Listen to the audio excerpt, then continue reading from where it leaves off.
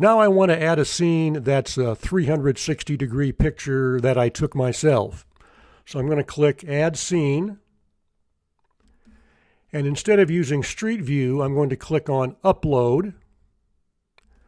I'm going to select a 360-degree or 180-degree image. I'm going to go to my desktop, and here's an image named Papago Park 360. I'll double-click.